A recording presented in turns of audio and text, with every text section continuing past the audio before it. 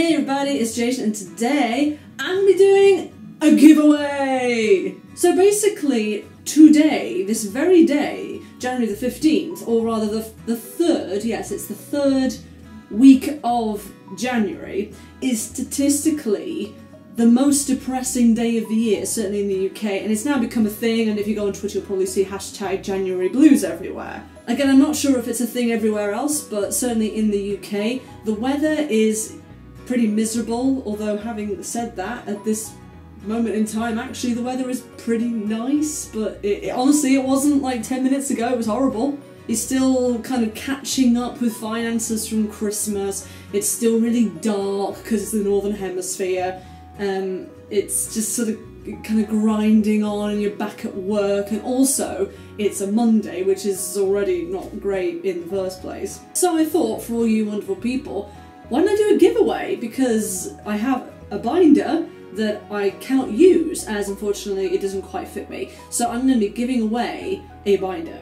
So here's the actual binder itself. So it's an Underworks pure white half-length binder with a sort of a meshy back, which is quite elasticy, and then a sort of a double compression at the front. It's only been worn a couple of times and it was bought directly by me, so it's not like it's been worn by lots of other people as well. There are a couple of very small discolorations, one on the front and one on the back, but apart from that it's in perfect working order. It is a large size. Now normally if you look at my frame, I am a large in Underworks sizes, however this binder in particular really compresses, and for me it might have been due to the size of my chest. I'm technically a C cup, so it was just a bit too much for it, and it just hurt too much in the end. So what I would say is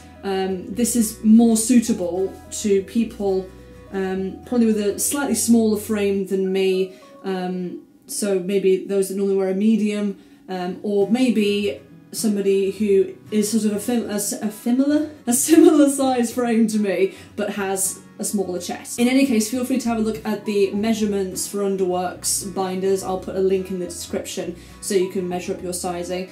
A couple of other things to talk about. The actual availability is UK and Europe only, I'm afraid. If you are in the US or Canada or whatever, there are many places you can go to get a binder, in terms of any kind of giveaway on YouTube, for example, donations and etc. I can't ship overseas to the US, I'm afraid, it's just too expensive. So UK and Europe only, please. Also, a thing to add, please only enter if you cannot afford getting one normally. I don't mind somebody getting this binder for somebody else or entering on behalf of somebody else. There are details you just need to fill out. Just give me a bit of an explanation why, etc. Maybe you're a family member or it's a surprise or something like that. But just give me a little bit of info so I know why essentially you're ordering for somebody. Because what I don't want is for this to go to a cis person for, say, cosplaying, because there are trans people, and I'm not just talking about trans men, I'm talking about trans-masculine people, non-binary people as well, who really need binders in order to eliminate a good deal of dysphoria.